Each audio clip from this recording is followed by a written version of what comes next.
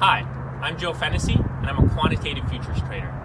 I trade for investors in my hedge fund, CSC Quant Trading, and for clients of my managed accounts business, Finalize Capital.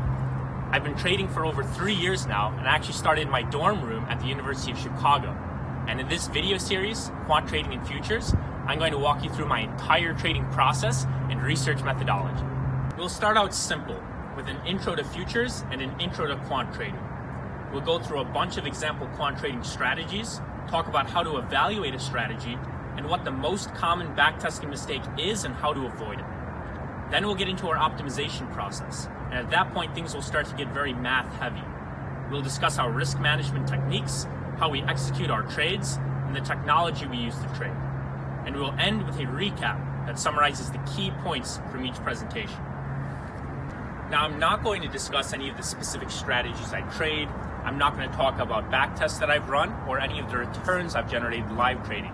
That's just not the point of these videos. If you're interested in that, feel free to contact me directly.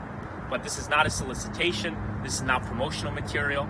The goal of these videos is simply to educate and to provide transparency to our investors. Now let me tell you a secret. There is something fundamentally broken in the asset management business.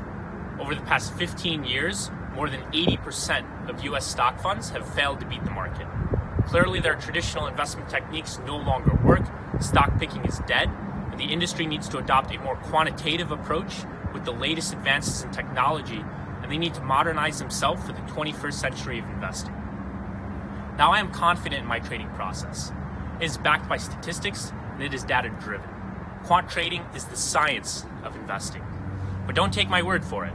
Watch my videos, do research of your own, and let me know what you think in the comments. And let's learn quantitative trading together.